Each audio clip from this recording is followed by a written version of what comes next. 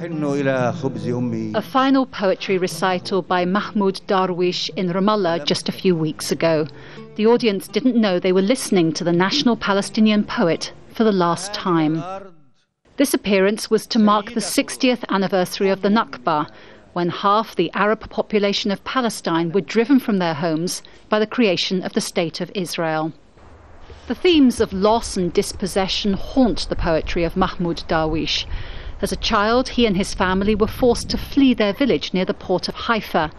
Later, they were able to return and live in the area. Darwish published his first work in 1960, and it had an immediate emotional effect on Palestinians, whether living in their homeland or in exile. His writing evoked the pain of being displaced, but also the struggle for the birth of a Palestinian state. We lost a great poet, a great leader, a thoughtful man, filled with love and true feeling to Palestine. His passing made the front page of newspapers all over the Arab world. Palestinians in the West Bank and Gaza Strip expressed strong personal feelings of loss upon hearing the news. All the Palestinian people hold a lot of respect and appreciation for this great poet. He conveyed his message about Palestine to the whole world. We as Palestinian people deserve life, deserve independence, and we deserve freedom. He struggled for Palestine in his own way, through his poems.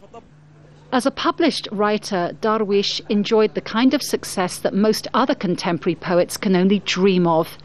Each new collection of his poems would attract great interest, and his work has been translated into English, French, and many other languages. Mahmoud Darwish we read Mahmoud Darwish when we was students, we read it when we was in university, we read it until now. My father read Mahmoud Darwish, my grandfather read for Mahmoud Darwish.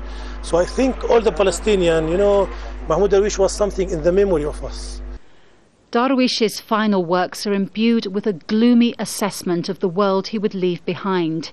He saw death coming, and yet still he clung to life. To life I say go slow, wait for me until the drunkenness dries in my glass. I have no role in what I was or who I will be. It is chance, and chance has no name. Jacky, Rowland, Al Jazeera, Jerusalem.